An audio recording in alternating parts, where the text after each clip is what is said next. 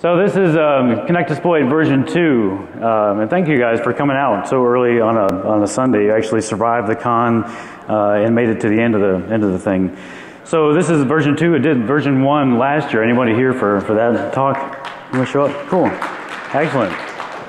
Thank you guys for coming back. So so version 1 was just the Kinect plus 1 security tool, and what we're doing this year is the Kinect plus 20 security tools, or 20 tools in general to run a scenario. So our scenario is going to be we're using a real-time 3D first-person shooter game environment to collect the contents of a garbage file off of a server. So that should sound familiar to some of you, to most of you. So let me cover just a little bit about the architecture. We're going to run right into it because there's no slides. It's all demo. So everyone needs to, while I'm doing this, say a quick little prayer to whatever demo god you believe in to make sure that this thing actually functions. I've been testing it all week. That's the bad part about doing a talk on Sundays, that you spend the entire con like practicing and working on your talk and making brand new mistakes so that you're nervous as hell when you actually finally get a chance to, to do it. So that's my state right now. So architecture-wise, everything's on this laptop. So the version 1, the big differences here were that it was Blender using Metasploit's RPC server to talk to Metasploit, only Metasploit. But you know, when you want to talk to Snort and Nessus and Ettercap and Nmap and all those other guys, there's no RPC server for that. So I wrote an asynchronous multi-threaded XML RPC server that Blender is talking to, that then talks to all the external tools. And again, everything's on this laptop. There's a couple VMs that we're going to use as our victim systems, and there's one external function to go out to the internet. And you'll see that later on. So let's run right into it here. Give me just a second to get this going.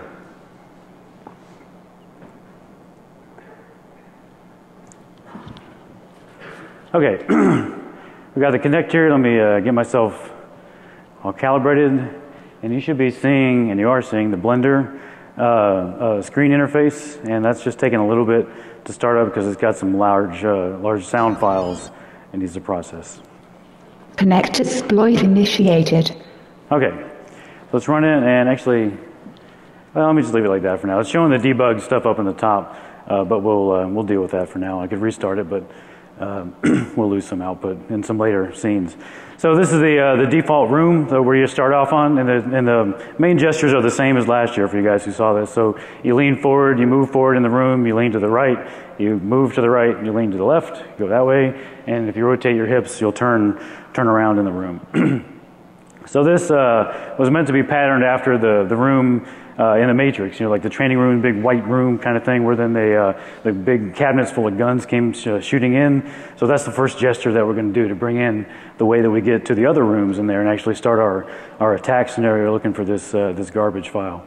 So last year also the big differences are, last year every gesture was like, when the gesture fired, when I made the gesture, it did it. There was no delay. So you run the risk of, when you're hooked up to 20 different things, causing some serious chaos.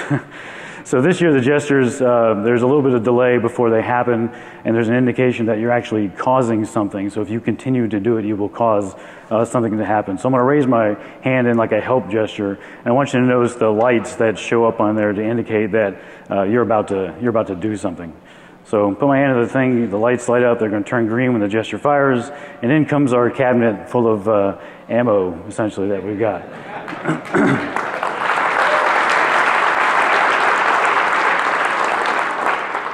So we're going to start off our attack against this fictitious company by going into the wireless room. So you go into a room just by putting your hand into the cabinet.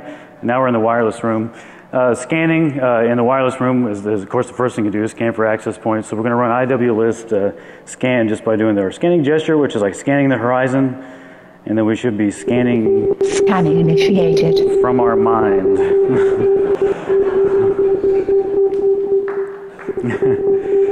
So this will take a little bit here, and let me just cop to something. There's obviously no access points here on stage. When I was originally thinking about this, I was like, refreshing access points. I was like, oh, you know, I'll bring a real live access point to DEF CON. I'll be a real man and hack it live on stage. And then I thought twice about that, and I thought, well, if I did that, I'm sure you guys would hack it before I ever got a chance to. So these are real live access points. They're just not real live access points here on stage. So this is real live output. It's just sort of, think of it as a cooking show. You know, when they always have the lasagna in the oven that's already been cooked, that's exactly this scenario. It's just same real live output. And I should explain what these things are. So when I thought about how to represent an access point, when I was a kid, we had this little a toy. It was like a plastic bubble on a little wood platform with wheels on it and a stick, and you push it around. There were little balls in it that would pop up and down. I'm sure some of you guys have played with or have seen the same thing. And to me, that's what an access point is. It's like a little thing that's trying to self-contain its packets, but they fly all over the place. So these are kind of purposefully messy, and they're dropping packets all over the place. So the way you target things in Kinectasploit, of course, is with a fireball. So we're going to shoot a fireball at this Quest 1824 access point. And the other construct here is that we use the walls in the various rooms to help interface with stuff, because you can't just do gestures for everything. At some point in time, I mean, hacking tools are text-oriented. At some point in time, you got to deal with text. So the leftmost part is always a context. The rightmost part is menu options. They're always context-sensitive menus. So like in this case, we've selected an access point, so I can choose to dump the packets of that, which of course is the first stage of an attack. So if you'll notice now, the packets out of that Quest 1824 are coming to me rather than going where it was they were going prior to that. And so again, obviously, we're not really pulling packets down off an access point, but we are going to reuse a PCAP file that was the result of this exact process.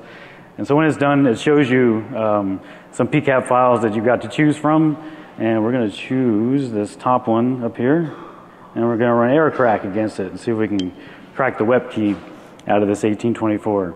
So it knows we've chosen a PCAP file. It doesn't know which access point we want to crack, so there's no option to do it. So we're going to target it again, just shoot another fireball, and it gives us the option to crack WEP with PCAP.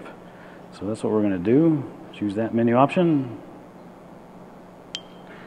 It doesn't do much because it doesn't take very long to get it, but if it works, it's going to show the key as part of the access point itself. Refreshing access points. Oops. So hopefully you can see there's now a little key icon on that particular access point, denoting that we've got access to that particular network. So we're done in this room. That's all we need to do for wireless hacking. That gets us access to the network that we're gonna use. And let me set something up here by. Well, first I want to see if this works. Of course, there's Twitter, because you can't be a security person without having some sort of access to Twitter. And the reason I want to go in here is that later on we're going to come back here and actually get some hashtags for Kinectasploit. So if you want to tweet something about Kinectasploit, now's the time to do it. And we'll come back later and see what you guys said or what there is to see. Gathering tweets. So this is just some tweets out of my timeline. So what this has done is grabbed 20, or is it 10? 10, I guess. Tweets just out of my timeline, and of course the way you see things, and it's tried to replace the icons in real time with whoever happens to be out there. You can see the first one it missed, but let's see who that is. You shoot a fireball at them to see what they said, and it shows up on the outside of that. Whoops, I got a bug where sometimes you can go through walls. Let's see one more, and then we'll get out of here. Oh yeah, the good old Daily Show. Okay, now let's go back to the home, but we'll come back to Twitter in a little bit. So if you want to show up there, tweet something about Kinectasploit. And one more thing I wanted to show you before we kind of move on to there. There's a perch, what I'm calling a perch anyway. Perch. That gets you kind of an overview of the entire world. So this is the world of Kinectasploit version 2. You can see all the rooms at once, and you kind of lord over top of them, if you will. And so you can see that first room over there was the room we started. We got the wireless access room, we got the Twitter room, and then the reason I wanted to show you this room over here, just in the kind of the far right-hand corner, is the snort room. So snort's role in this whole thing is to kind of be our visibility monitor, right? So instead of usually snort's what the defensive guys use, in this case the attacking guy is going to use it to let us know, are we tripping anything? Do we, is based on what we've done, are we showing up on someone's radar? And we'll go into the snort room a little later after there's some more stuff, but you can see there's kind of a rotating barrel that refreshes itself every 30 seconds. There's a barrel per category of alerts, so there's 4 alert categories in Snort. We're only going to worry about the top 3. So if you see a red, really fast rotating barrel in Snort, you know you've done something that's going to trip somebody's IDS signatures. So that's the idea behind that. So let's get out of the perch and back into the home. And we're going to go into Nmap and take a look at this network that we just got access to from the wireless access points. Nmap. So we list the networks to get an idea of what we can see. And so we got a couple different points here. Obviously I'm not going to attack myself. This middle one is DEFCON. I don't want to attack that. I'm going to attack 100.0, which is our victim VMs here. Oh, let me do it again. Should get the little tick sound every time you select something, just to let you know that you picked it. And again, it's kind of purposefully slow there. I mean, I'm delaying gestures on purpose just to make sure that you're not accidentally picking a menu option without meaning it. So that's why it's changing color and delaying and all that stuff. So this is running an Nmap scan against that network. Collecting Nmap data. And it didn't take long at all, because Nmap's quick, especially on a local box, which is good for us. So what this did was go out and run Nmap against that CIDR mask and pull back all the data in an XML file, parse the XML file, spit out some representations of computers, run it through GraphViz, and then made a graph for us of the trace route of that network. Obviously, it's not a very large network, since we only got 3 boxes, but you get the idea, right? So you get a graphical view of the network that you're dealing with, and you get some hosts out in the room. They're scrolling their ports that are open is the construct here. So 100.1 is us, it's our scanner. 100.7 looks like a Windows box, 139, 445, and then 100.8 looks like it's doing some web services, and 2222, so it's probably a Linux box. Target acquired. So we're going to target that guy, of course, by shooting fireballs, because fireballs are fun. And the best thing I know to get a handle on those Windows boxes is by attacking with Nessus. So we're going to go into Nessus. Nessus. Nessus is a hospital room. so that's the construct here, because we're going to dig into this guy and see what secrets he's got, what he wants to give up. So if I can get over here, come on. There's 2 switches on the end of the operating table for Nessus. This one brings our victim into the room.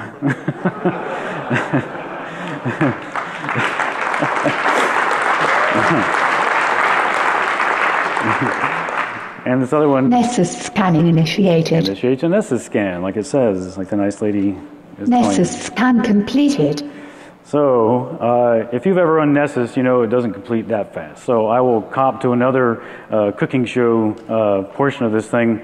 Actually, I don't even have Nessus loaded on here, but there is an integration in Nessus that is a real live Nessus scan from that box. It's just the XML file and kind of replaying, because if you ever run Nessus, you know it takes like 5 or 10 minutes per host, and I don't want you guys staring at me for 5 or 10 minutes. I like you and all, but...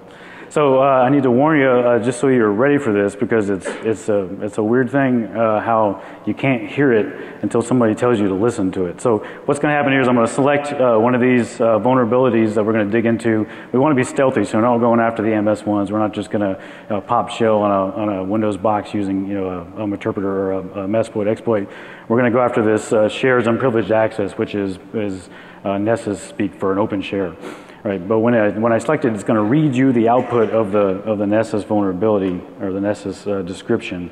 But if you're not ready, you won't hear it. So listen. The following shares can be accessed as LBPIWMGN. File as readable plus content of this share. Test.txt troubleshooting.pcap. Okay, so we've got 2 files accessible on an open share, if you heard it, and one of them is a PCAP file. So I don't know about you guys. Whenever I find a PCAP file in a pen test, first thing I want to do is run it past EtherCap to see if there's anything in there that I can use. So that's what we're going to do. We're going to package this up. Packaging your vulnerability. And this puts it in a little ammo box that's going to follow us around, kind of like Thor's hammer. Right, so it attaches to our hand, and the fun thing is you can kind of outrun it. You can go faster, and then it will catch up to you. So, and it's going to follow us around to the rest of the rooms here, well, until we get rid of it, which we're going to do shortly. So So you know it's gone. It's trying to find me, and it's running through walls and all that stuff right now. And it's going to catch up to us in the EtherCap. You can. There's no reason why you couldn't. In this particular thing so far, the question was, sorry, I should repeat the question. The question was, can you carry multiple containers? And yeah, you can. There's absolutely nothing stopping you from doing that. In this case, one at a time is really all I need for this particular scenario. And that took a long time to get that to happen. So I'll have more than one.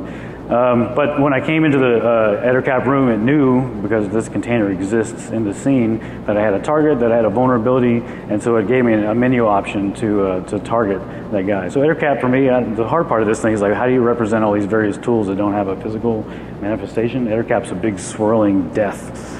so that's what it is.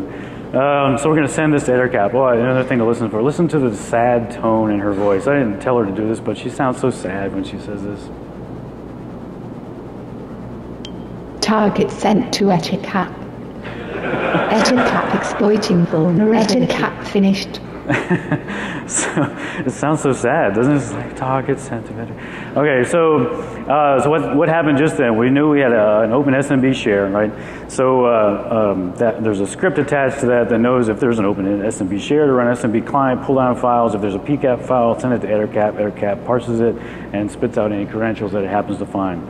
So now we've got creds that we can go use. So let's go back and root. Sounds like a Linux box. So let's go to our Nessus area, or I'm sorry, in-map area, which is where we pick targets that we're interested in. You know, and we got, oops, get back over here. So we got the Windows guy targeted. Let's untarget him. Target acquired. Target acquired. Target acquired. I've gone crazy. Let's untarget this guy. Come on. Okay. And let's be accurate and target this guy. Target acquired. Targeting is important in games, and it's also important in this game. So we got a guy with 80 and 443 open, and we have some credentials. Let's go to the web room and see what we can do for those. So here's our target. Came with us into the web room.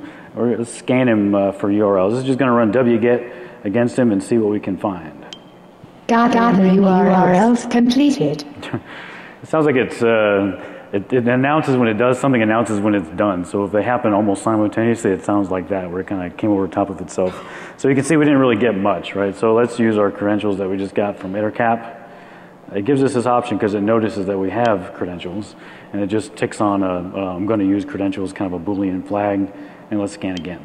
Gathering URLs. Gathering URLs completed. So now we got quite a bit more. So let's just wget using those credentials that we had. And there's a whole list of URLs. We can scan through them. The gesture for that is just you put your left hand behind you a little bit, and then you do kind of a give me more data movement. So we've got a bunch of URLs we can pick from. We're going to pick this challenge 3 guy, just because I know that it works. And now that we've got a URL selected, it gives us an option to launch SQL Map. So that's what we're going to do. We're going to launch SQL Map and try to get some more credentials and see if we can kind of stealth our way onto SQL Map initiated. Retrieve our garbage file. So when SQL Map finishes, it's going to display whatever it gets. SQL Map completed. If your results include hash values, you may wish to visit John the Ripper for assistance. A little foreshadowing, maybe. A little obvious foreshadowing. So obviously we got a username administrator and a hash out of the back-end database. So that was a SQL map just running in a password, give me a password mode. And just like we did before, we're going to package these up in a little module because they're not quite complete. We need more data out of them. So we're going to package this up and we're going to take it off to John. Packaging your creds. I don't know if you can see Say this. hi to John for me. Okay, yeah, I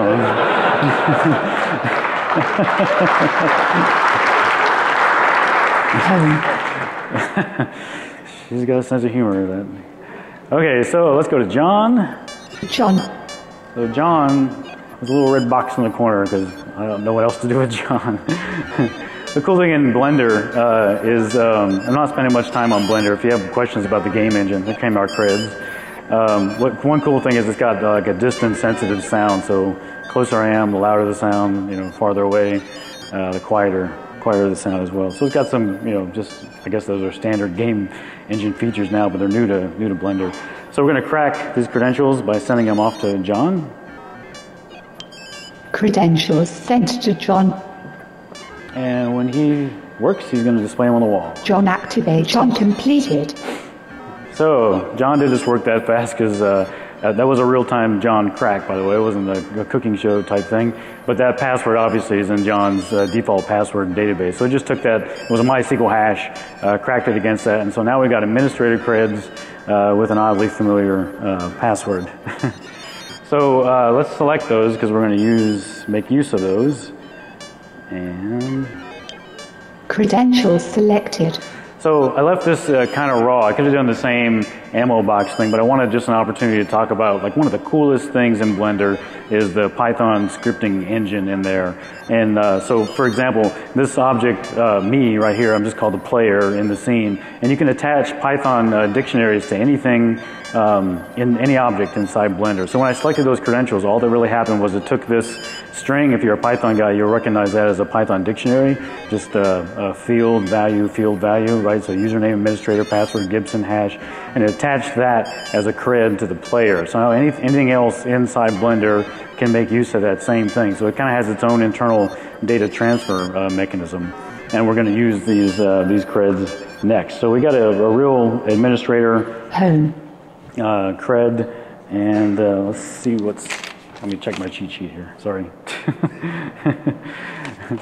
All right, let's go back and select our Windows box since we got an administrator account. In map.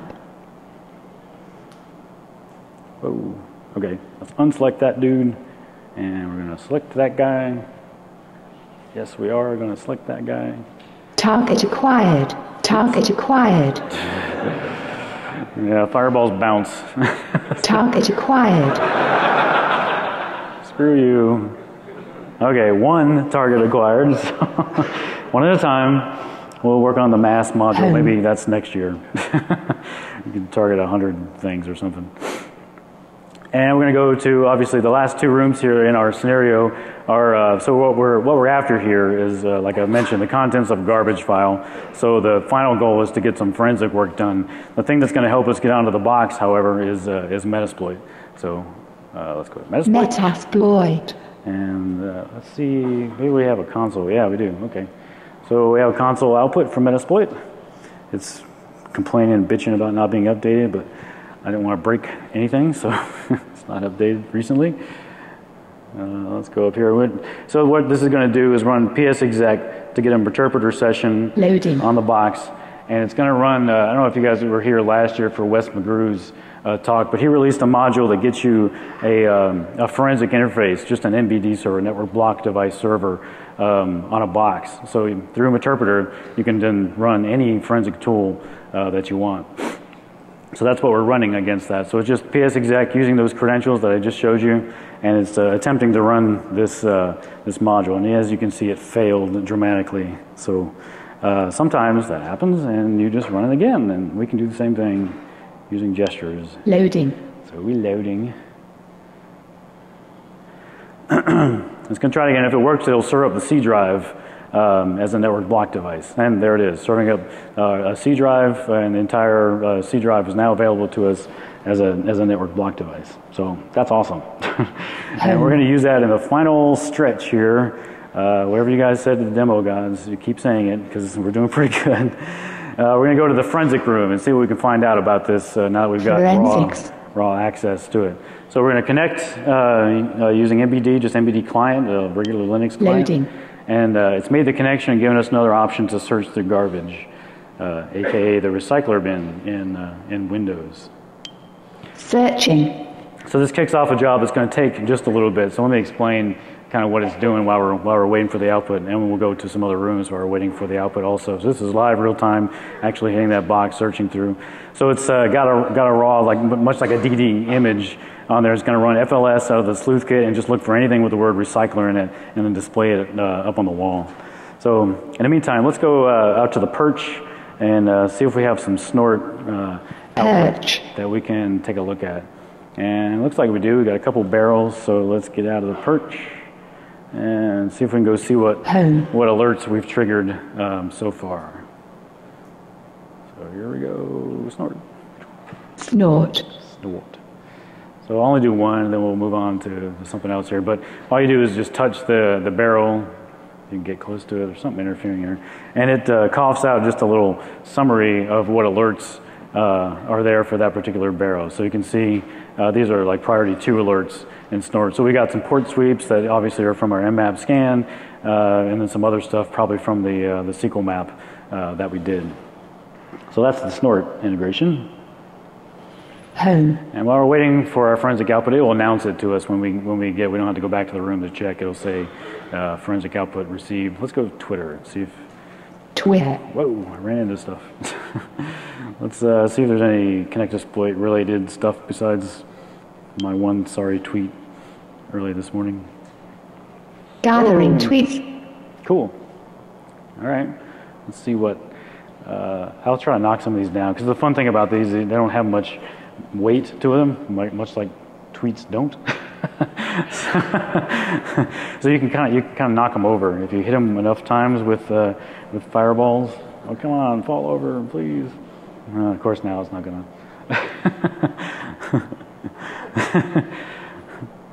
Let's see what else here. Yeah, hack the Gibson, exactly. Yep, that's what we're doing. Let's see what else we got.